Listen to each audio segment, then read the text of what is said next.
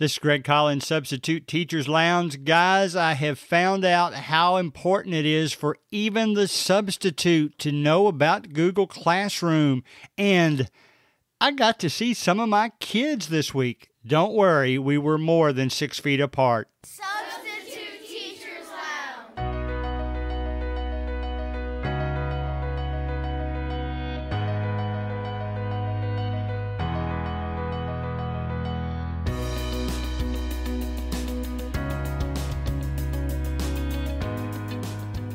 Oh, it was another week of substitute teacher training. I've got so much stuff to talk about. If you all let me talk about everything that happened to me this week, it would be a long podcast. So we'll try to keep it organized. I did want to mention right off the bat, though, that I did listen to a podcast from my podcast publisher, Buzzsprout, this week, because everybody is always so curious about how many people are listening to their podcast. Well, given the numbers that they provide to me, they told us this week that if you get this many listens, you're at this percentage of the podcast. So I'm pleased to say that you guys have already made Substitute Teachers Lounge podcast in the top 10% of all the podcasts that they publish. In fact, I could be in the top 5% if we grow about 10 to 15% more. So tell all your friends and your fellow teachers and substitute teachers to listen to this podcast. I still would like to get you guys more involved, especially now that we're going back to school, so whether virtually or in person. So be thinking about that. So getting in the top 5% is attainable. A little bit higher than that, it's amazing how much more listens you have to just to grow one more percent beyond the top 5. It's basically thousands and thousands, so it's crazy. But right now, we are in the top 10% of all podcasts that Buzzsprout publishes, and we're just an attainable step away from getting in the top 5%. So thank you guys for all of that. So as much as I have learned these last 2 weeks as I prepare for the virtual classes to begin here in 3 working days, it's been enjoyable the whole time. It's been intense, but yet at the same time, I've enjoyed every minute of it. I couldn't wait to get back each morning to get into new things. I'll tell you a little bit about the technology class. I love math, and I've got basically 3 classes of math, and I've got 2 technology classes, and I'm going to tell you what I'm teaching for technology, because the technology part, they're letting me use, I get it all approved through the administration, of course, but they're letting me use my ideas. So it's more of a related arts class.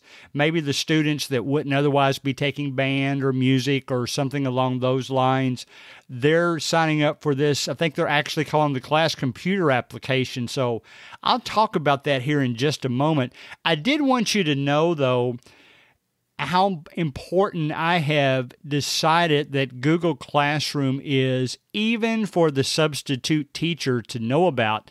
And as I have studied it and gotten, close to it and understand it so much better than I did 2 weeks ago, it's come to my attention that I really wish that I had known more about it when I was substituting these last 2 years. Let me tell you how valuable it is. You know about the cloud. If you've never been in Google, you'd be, hibernating. If you hadn't heard of the cloud, basically the cloud is just a way in general that things can be stored and allow you to work on something in different locations with different devices.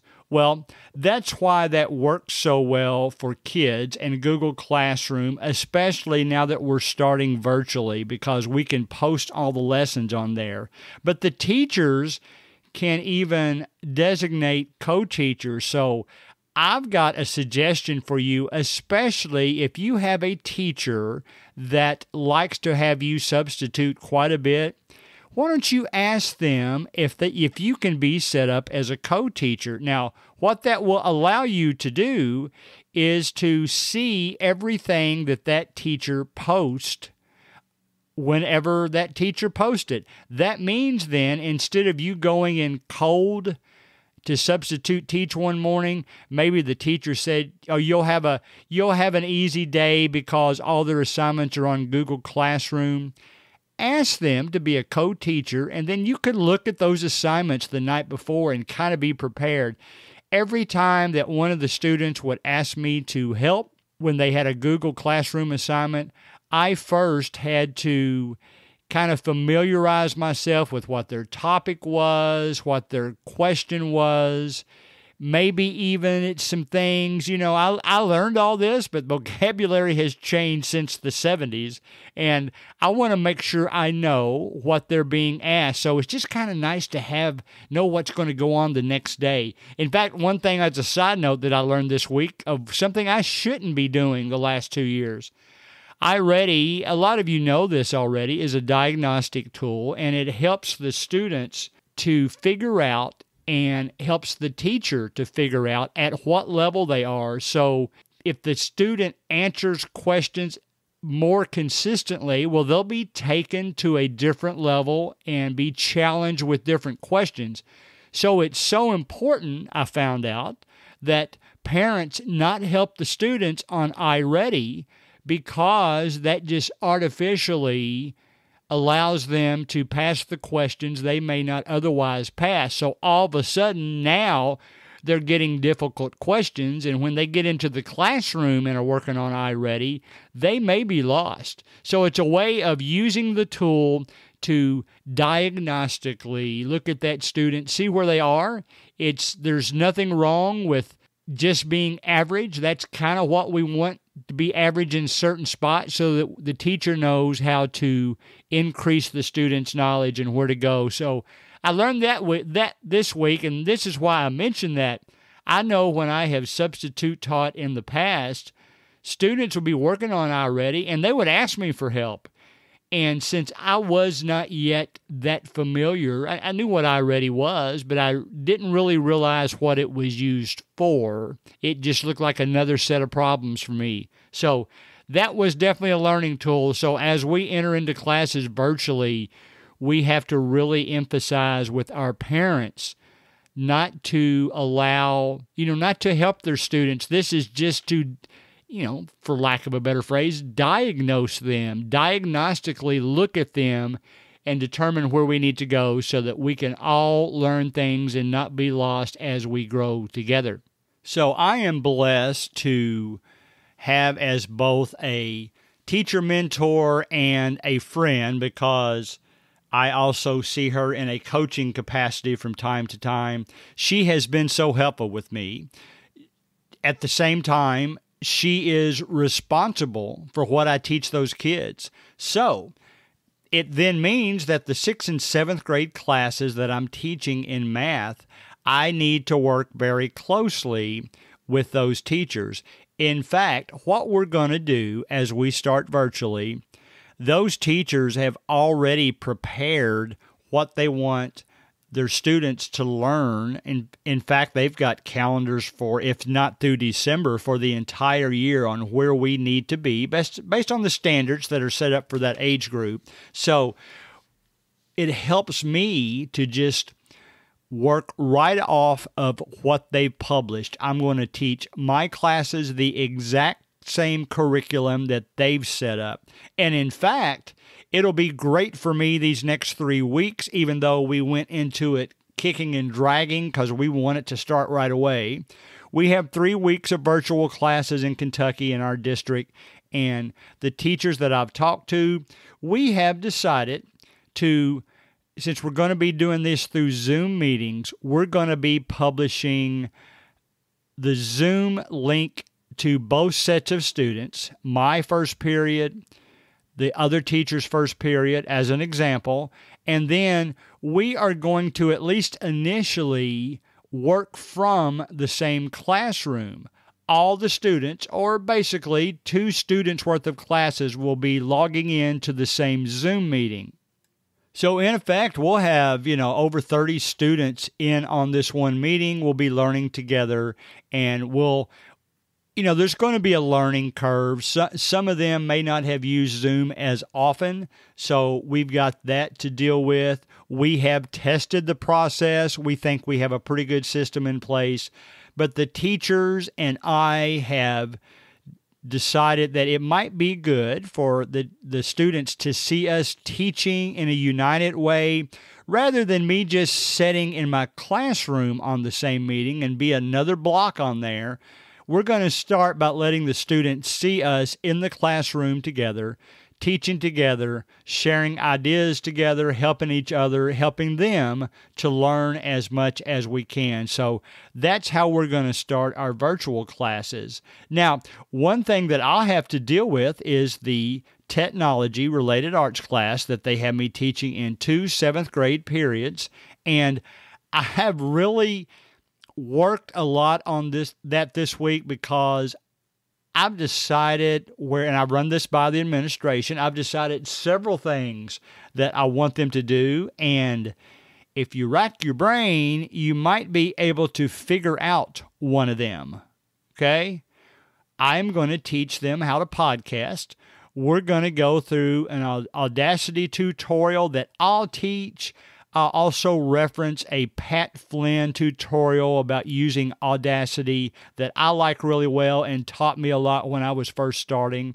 We're also going to be talking about how to use Kindle publishing to publish a book. Those students could actually publish a book for free. So there's so many resources out there that they can use now. So I'm going to be doing that. I am also a very nostalgic guy. I've already posted a picture of myself holding an Atari 2600, which back in the day was called the Atari Video Computer System, or VCS, when it first came out. So I think it's kind of cool to both see me in the year that happened holding that Atari in my lap on Christmas Day. And we're going to go through kind of the history of Atari. Or not necessarily Atari, but the history of video games, the history of computing. I think you guys know as well as I do that the computers that they used to land a man on the moon, your iPhone that you're holding in your hand has more computing power than those computers did. So it's changed so much. So that's one thing we're going to talk about. We're going to talk about taking ideas from their head and writing about them to maybe create that Kindle publishing book. Or one of the great suggestions I heard from one of the teachers was I might get with their ELA teacher and see if they have any kind of writing project. Not a project based on another author's work, of course, because we couldn't publish that, but if they're writing something about their life, they can turn that into a Kindle publishing situation and publish a book.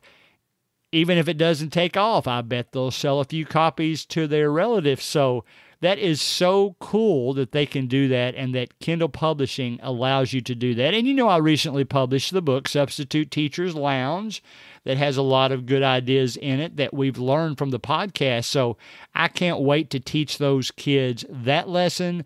Also came across, we're big on Khan Academy. That is KHAN Academy.com. There's so many great ideas. I just searched for middle school technology, and I came across computer coding, and I wondered if that was going to be over my 7th graders' heads, but Khan Academy recommended it for that grade level. I ran it by my sons, who are in their 30s now, but have had a little experience with it. They seem to like it, and I'm going to start out that way. The very first lesson is just using computer coding to create an object, and then as the lessons progress, they add more and more to that coding to add color and all that type of thing. I think it's going to be fascinating for them. And then as we move along through the year, we'll get into web design. But I also want to do the retro part to just let them know how computing has changed over the years, and all these kids were born in the 2000s, so they're used to always having a smartphone and all that kind of thing. So I want to take a look back and show them what's happened in the past. So that's what we'll do. I'm excited for that. You know, it's funny, just so that you kind of know what we're doing. If you go to any web page and right click on it anywhere and click View Page Source, that will show you all the coding that had to be done for that page to even exist. So it's pretty amazing when you see what all goes into that. So that's one of the things that we're going to be doing in that technology class. Now, given our Google Classroom discussion, I want to take that a little bit further than what I told you because, for instance, since I'm sharing resources with the other teacher, or let's be honest, they're doing all the curriculum work and I'm teaching off of their curriculum. So, and they're absolutely great. I couldn't have had two better teachers to do that from. Basically, what they'll do, since they've set me up as a co-teacher in Google Classroom, then everything that they publish on their Google Classroom page, I will get an email that they just published something. I'll see what they published. I can open that if I want to publish it to mine without changing anything. I can do that. If I use their exact source, then anytime they make a change or they find something to change on it, it will automatically update mine as well. So that is really nice. And it's behind the scenes. I might even pick up on it. I was looking at something this week that the teachers and I got together and we changed something together. So that was kind of cool to have another couple of eyes to look at that type of thing. Other things that my co-teacher, or I'm the co-teacher really, the teacher would put in their Google Classroom, I might choose to make a copy of it. A lot of it has to do with the virtual classroom and using our Bitmojis to kind of, loosen things up for the students. For instance, a virtual classroom that one teacher published in their Google Classroom for a certain class. I got my email that they had published that. I opened it. Well, the first page of the slides was this teacher's Bitmoji, pictures of her and her spouse on the wall, and picture of her dogs. So, well, if I just copied that, that would be pretty tacky. So I not only just changed her Bitmoji and just changed the pictures, I also changed quite a bit about it because I'm an official. I put a volleyball and a softball on the floor. All of this is clip art style things and Bitmoji style things, so it kept it really loose and fun for the kids to watch. I tried to come up with some clever, although I'm sure the students will tell you they're corny sayings on my sheet. And then sometimes it's not that I didn't love the way the teacher worded something. Sometimes I would just word it in ways more along the lines of how I talk. So I would get the same concept but reword things. But it was so nice to see everything that the teacher published. I could then publish it exactly. And if that teacher changes anything, my copy will change. If I want to just use hers as a template, I can do that. Now, to do that, I make a copy of it. And of course, then, if that teacher changes something, my copy would not change. So I do have to keep that in mind and make sure that everything is up to date. But man, this Google Classroom is great.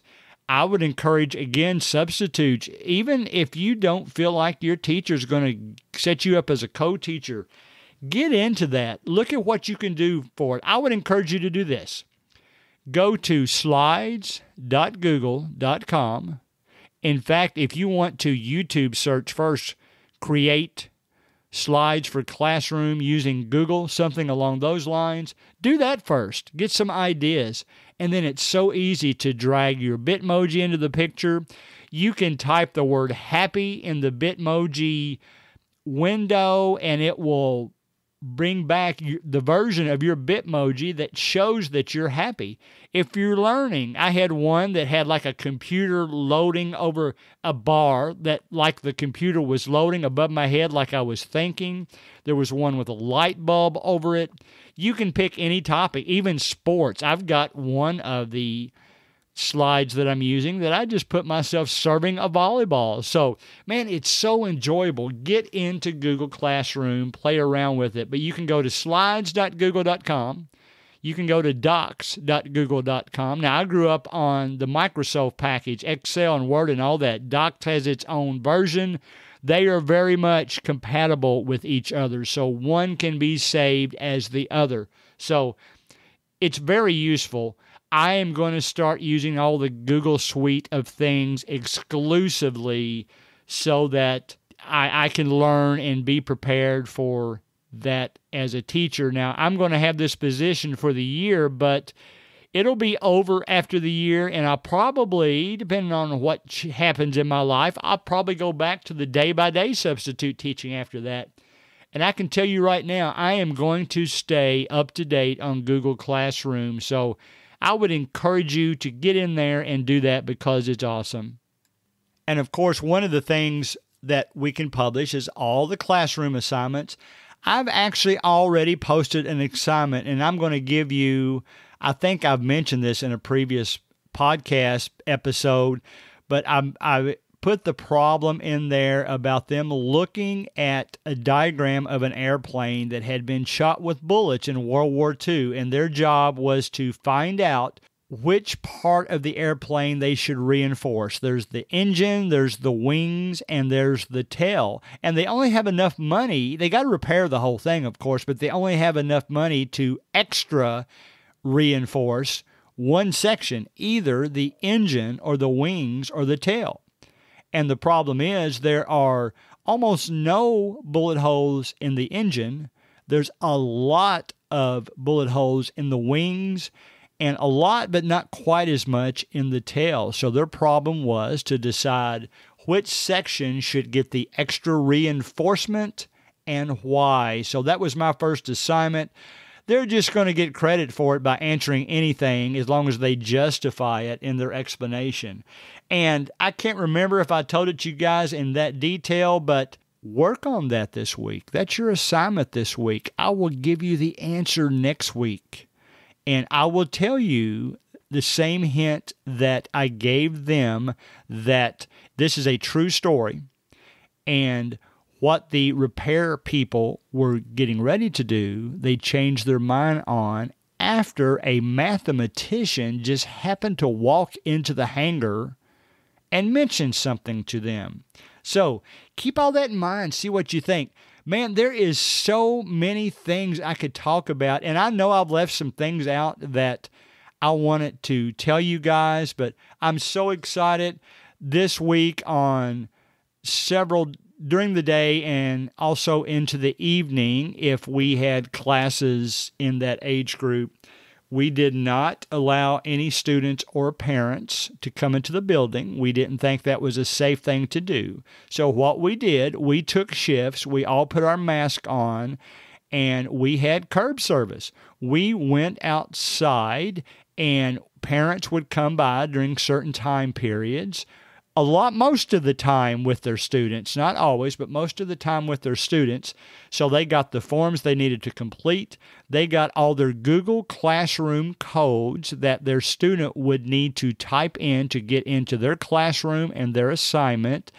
And they got their schedule, their educational schedule. So I like to go ahead and bond with the students even from 6 feet away because I would glance at their schedule before they got it, see if I was one of their teachers, and then, talk to them about that and kind of joke around with them already, loosen them up, make them excited for class. If you're doing that as a substitute teacher too, obviously you can do the same thing. You could say, I'll be helping teaching with this class. I'll see you a lot at this school. There's all kinds of things you can do. So guys, it was a super exciting week.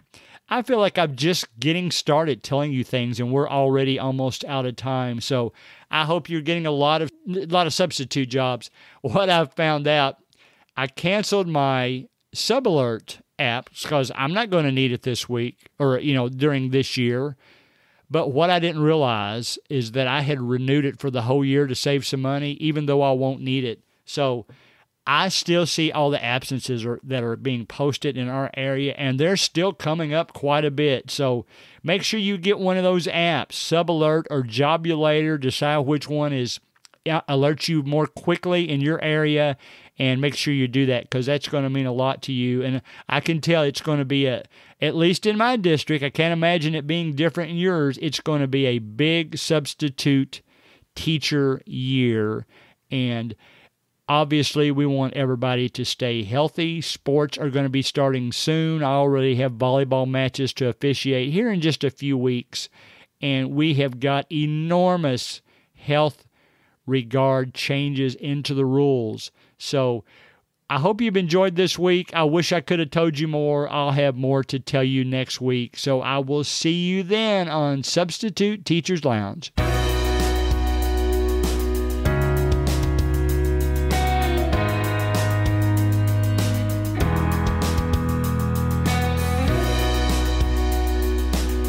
Music provided by Ben Sound.